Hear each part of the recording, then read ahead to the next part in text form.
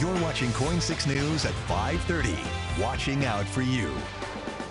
There have been several nights right here on KOIN 6, as we've reported. Homicides and shootings are at soaring record levels in Portland. Police, though, do have a new team on the streets designed to get a handle on this growing crisis. Yeah, since the start of the year, the Focused Intervention Team has worked on gun violence cases at a time when Portland police officers are facing threats and even violence themselves. Liz Burch recently had the opportunity to ride along with members of that team and really graphically show us the dangers and the challenges they face. I did. We spent a whole evening with them. So for a little context, this formation came after the controversial decision by City Hall to disband the gun violence reduction team. After the violence grew, though, many community members criticized the city for not investing enough in police. So while the enhanced community safety team was formed after GVRT was disbanded to help investigate, FIT is often the team responding to these shootings and getting out into the community to hopefully prevent them.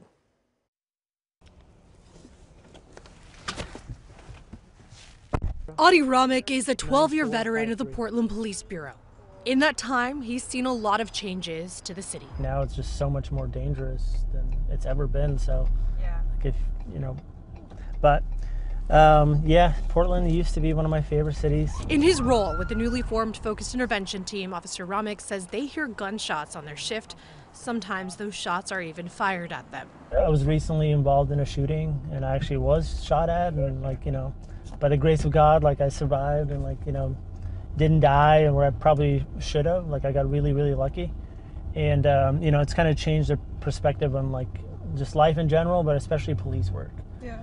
To me, now that officially somebody actually tried to shoot me, it's very different than somebody saying, hey, maybe we'll see even here today, people will yell at us and say really horrible things. I'm going to hurt you. I'm going to do this and that. But most of the time, it actually doesn't happen.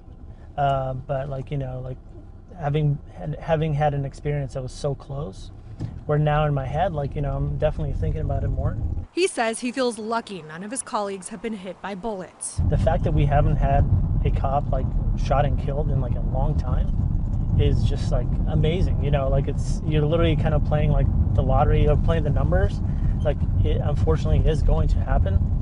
You just wonder, you're oh man, is it going to be me? Is it going to be my buddies? As a Bosnian immigrant, he remembers living through their civil war. Sometimes going from shooting call to shooting call reminds him of being surrounded by that violence. I expected during wartime, but in a civilized country like this. Now he and his colleagues are tasked with trying to intervene in that violence. Part of the Bureau's strategy of having the team is to provide a uniformed police presence in the city, including patrols like this one. Their goal, get illegally owned guns off the streets. In total, the Bureau says by early October, the team of 12 officers and 2 sergeants had responded to nearly 1,800 calls, made 139 arrests, seized 33 guns, and responded to 126 shootings. The team patrols areas where the shootings are concentrated. Tonight, we're driving through parts of the city where there have been recent homicides, the most recent just hours earlier. We're going to pull over a car real quick at 82 and Beach. A guy picked up a potential prostitute. And while we rode with them, we saw them make a number of stops. Romick and other members of the team tell us the person they pulled over has several IDs that don't match, multiple phones and cash, and had a car that was outfitted to look like a police car. The driver is arrested, then released the woman he picked up, given resources. Another stop is for a traffic infraction. That car is let off with just a warning. Officer Romick says the team often responds to calls together. This is our team, so when we all are in the same area like this, we're working today, if we make it, if we let them know, hey, there's something off about this stop, if everybody's close by, they would just normally stop by. As the night continues, they head to patrol another area.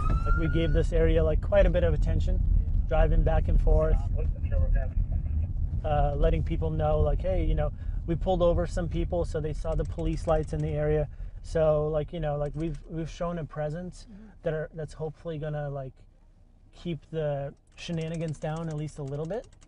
And now we're gonna go to a different area, the Mall 205 area, that also had a shooting last night where somebody got killed.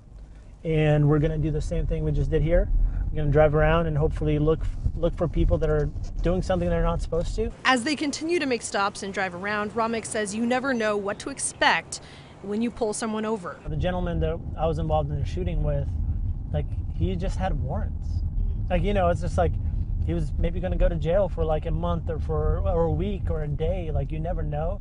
And he decided to shoot at me and my coworkers. And like, so it's like that kind of stuff. Like some of these people, like, you just never know what you're stopping. You might pull him over because, like, you know, his license plate is expired, but you just don't know who this person is and what they're like running from, or what they think I know, you know.